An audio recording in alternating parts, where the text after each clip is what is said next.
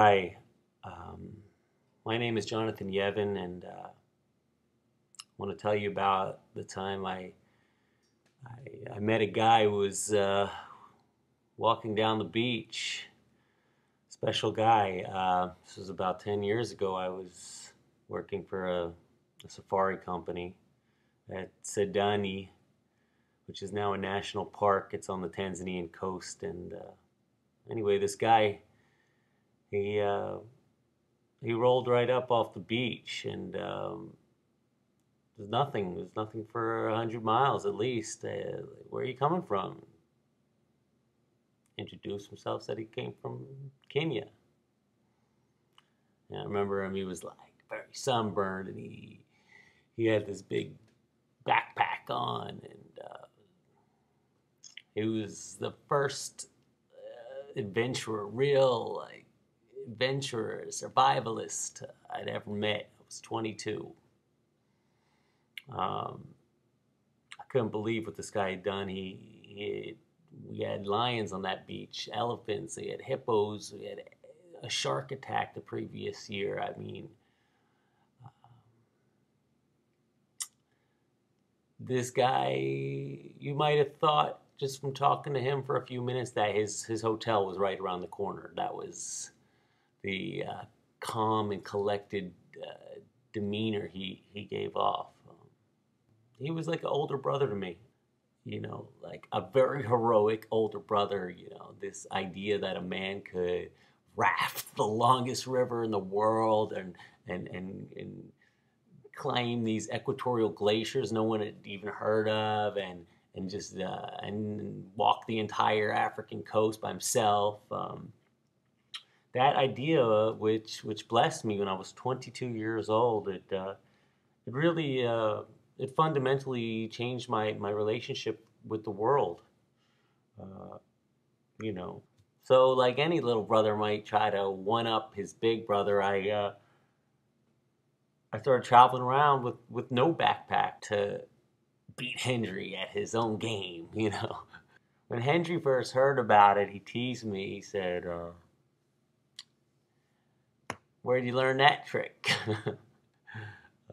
Then he made it a point to say that it was worthy, it was original, and that he was right behind me, in this fight, in fighting the good fight.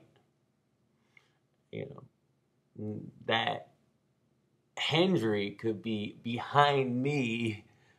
That really put a smile on my face. I mean, I knew it was ridiculous, but this sort of humility was a key part to understanding Hendry and his bravery.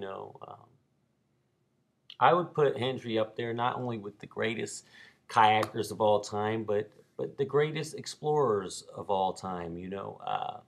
Um, People that you only read about in books.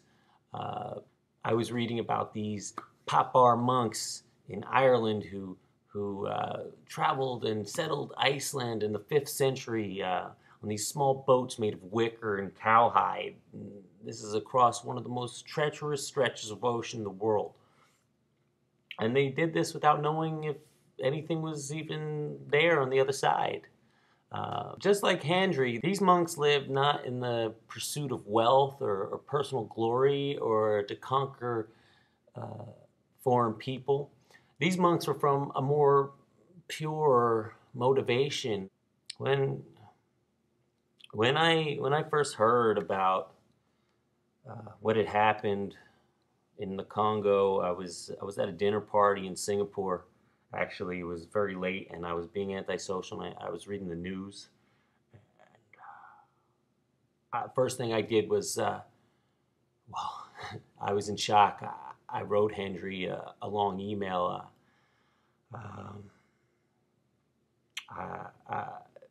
Shock gave way to what could euphemistically be called a realization that that I'll never get, that I'll never have the opportunity to have an adventure with Hendry,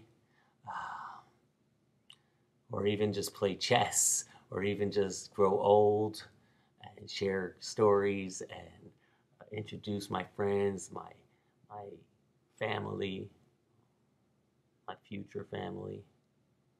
This tragedy constitutes a personal crisis for me, and I'm sure for many of you as well.